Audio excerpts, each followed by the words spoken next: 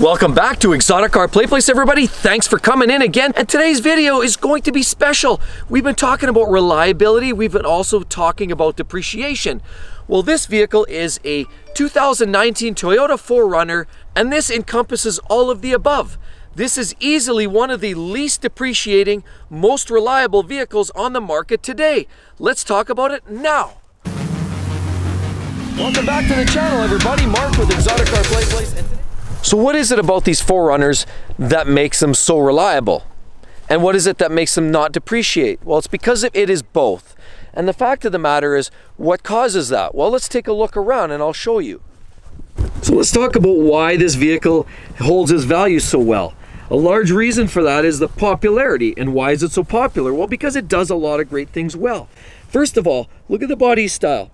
That body style has been more or less consistent since 2012, and then even if you go to the older versions, the still general design theme is still very much the same. It's also popular because you've got easy use features like this. You've got a hatchback, opens up nicely like that. It has towing capabilities. It has room for lots of people. I mean, you have seats up front, seats in the back, and more importantly now, you have seats at the very back. Lots of passenger space here. Close that up. And so what other reasons do you have here to like these vehicles? Well, they do everything very well. They're four-wheel drive, so they fit the bill for most people, especially if you live in Canada like we do here, and you have snow on the ground for 2/3 of the year. It's good to have something that's four-wheel drive and that can tolerate the extreme temperatures. Well, Toyota has consistently shown that, and Toyota is arguably one of the best, probably the best, most reliable vehicle on the planet. Why? Because that gets us to our next topic, simplicity. These vehicles don't overdo the complexity of things. I'll show you inside. Now it all really boils down to this. If you look around, the design theme is sturdy, robust, and simple. No complicated, finicky, trinkety little gadgets that are going to break down. The knobs are very sturdy all the way around. You see lots of nice controls that are simple to use, large and solid. Same thing here, you have controls. Everything in this vehicle is designed with simplicity and functionality in mind. So there's no reason that any of this stuff should start falling apart like you'd find in some of the older Mercedes, where you'd have ashtrays and cup holders would start to break, and you'd have sunroofs would come off the tracks. That doesn't happen in these cars because they design them very simply. They keep the simplicity in mind, and that is what's key to owning a Toyota. If you want durability and simplicity, that's where you go. So another reason these vehicles are so popular, and as a result, their value stays high so they don't suffer depreciation, and they tend to be reliable because of this next reason. Let's take a look.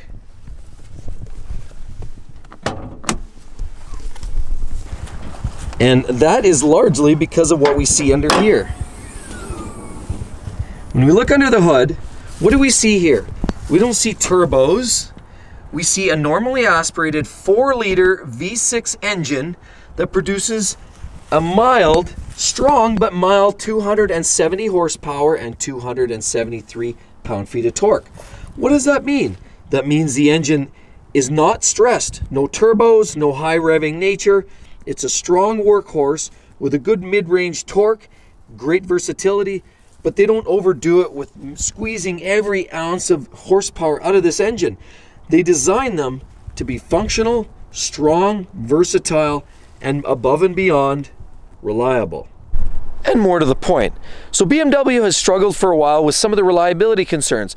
A lot of it has been cooling problems or oil leaks, some kind of leaks that leads to bigger problems because they use too much plastic in the engine compartment. Well, let's look here. Disregard this because this is simply just a cover. But if we look under the hood, I mean, look over here. You see metal, parts, major components. There's your engine.